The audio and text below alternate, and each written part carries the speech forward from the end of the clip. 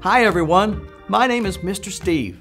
Today I would like to share with you what Jesus said when your heart is troubled. Let's go to God's Word. John 14 verse 1.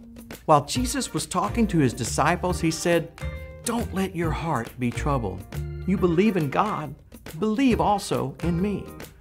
Now Jesus wasn't saying it was wrong to be troubled. He just doesn't want us to stay troubled. Why, even Jesus knew what it was to be troubled.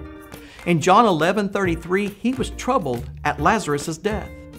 He was troubled that Judas was going to betray him in John 13:21.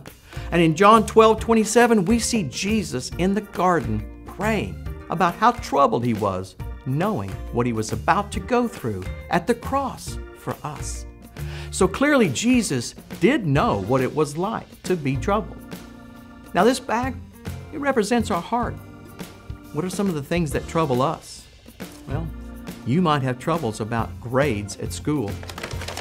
You might be troubled about something in your family. Maybe about words people used about you that hurt you. There may be other things too.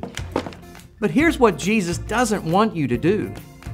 He doesn't want you to hold on to these things and let them worry you. No, what he wants you to do is to give them to him so you can live in more joy and happiness.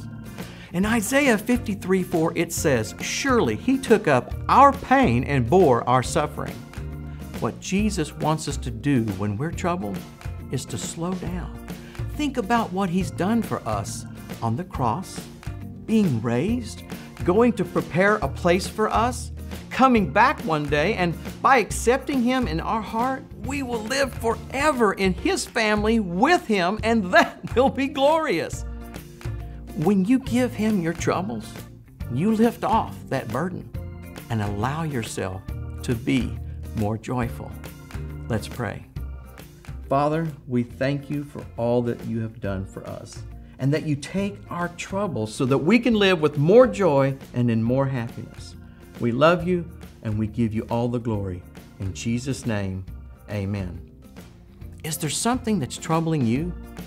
Take time right now to talk about it as a family. Then pray together and give those troubles to Jesus. He wants to take them from you.